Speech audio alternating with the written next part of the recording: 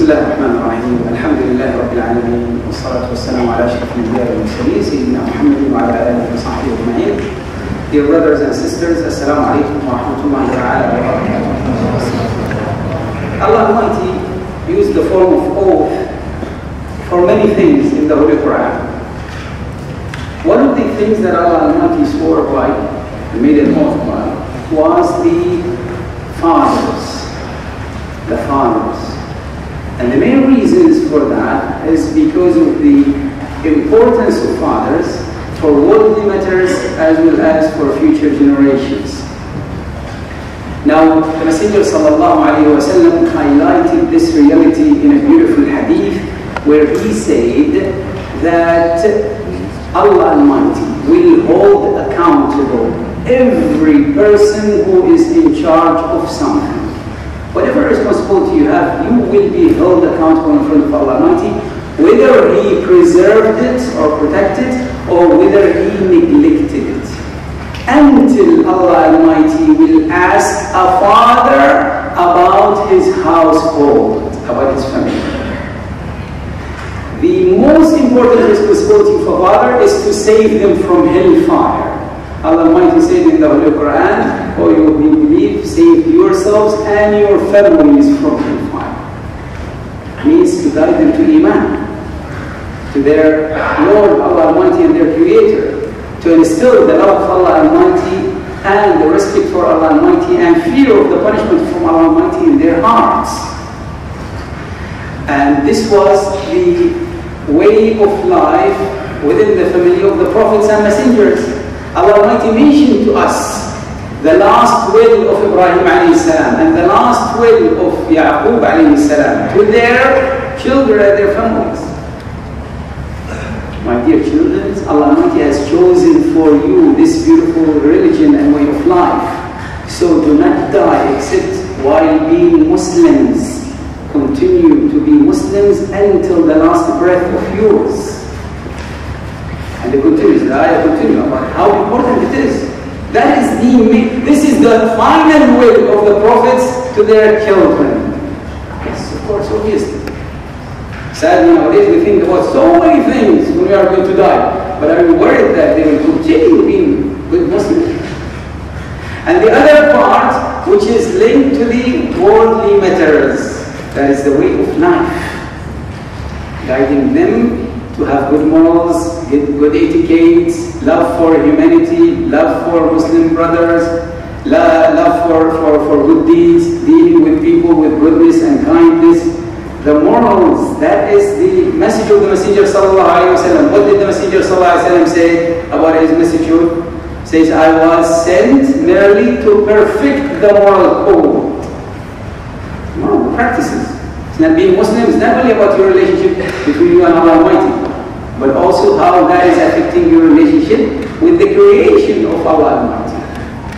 And the next part about that, protecting their well-being, their own protection of safety and security, and protecting them from the harms, and telling them about what to expect in real life and how to protect themselves from it. That is the physical protection. This was also the way of life of the prophets and messengers. Allah Almighty mentioned to us the story of Nuh alayhi salam and how he called upon his son, my dear son, come ride with us, before he was going to be doomed. But he refused. So the concept of our duty towards them is very important. Final point is about transferring your own experiences in life to them. There is no need for them to go through your mistakes to learn the lessons that you learned. We all go through mistakes, right? It's part of life, part of learning process. Now, part of the wisdom is to transfer these lessons to others so that they do not have to commit the same mistakes. Most importantly, transferring that experience to your own children. Tell them about the good practices that you had and experiences and the bad ones and how to avoid them. And transfer to them the morals and etiquettes and way of life, good morals and customs that are linked to Islam. This is very important. Sadly, you are seeing the new generations I'm not realizing some important aspects, social interactions that are very important in Islam, very vital, especially for people who are living abroad. The relationship with your relatives, with your rahim, with your family members, this is something that is very important. Sadly, they are not used to that. They do not know it. So it's part of our duty to also experience that to them, transfer that to them. Final point is about the high importance of father figure in Islam. The Messenger ﷺ said that the father is the main and middle gate to paradise. If you have a balance, which gate is the largest and most important and most beautiful one? It's the one in the middle. The Messenger ﷺ said the father is the middle gate of paradise. So preserve that gate or waste it or neglect it. It's your duty. So we need to realize that. Part of our duty to our children as well is to shower them with our love and emotions.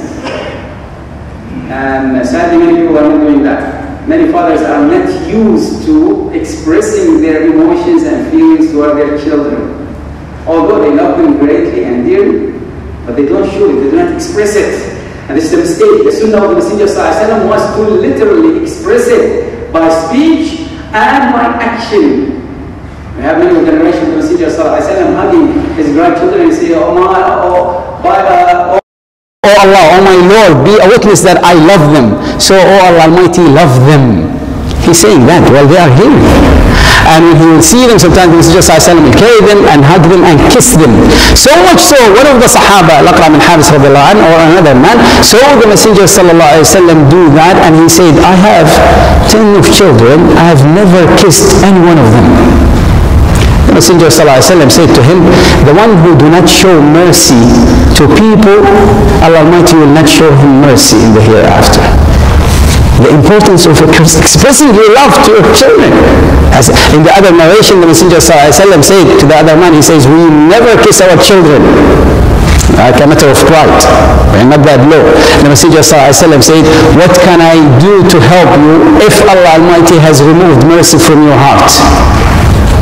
Not in my hand. I cannot make you a merciful person unless you yourself try and be. So it's our duty to do that, inshallah. May Allah Almighty make us good parents to our children, and may Allah Almighty protect them and guide them and make them good followers to our role models that they are looking up to, and may Allah Almighty make them a blessing to us in this world and in the hereafter. May Allah Almighty guide them and make them successful in their worldly matters and in their religious matters. Ameen. Wa sallallahu ala Sayyidina Muhammad wa ala alihi wa sahbihi ajma'in. Assalamu alaikum wa rahmatullahi ta'ala wa barakatuh.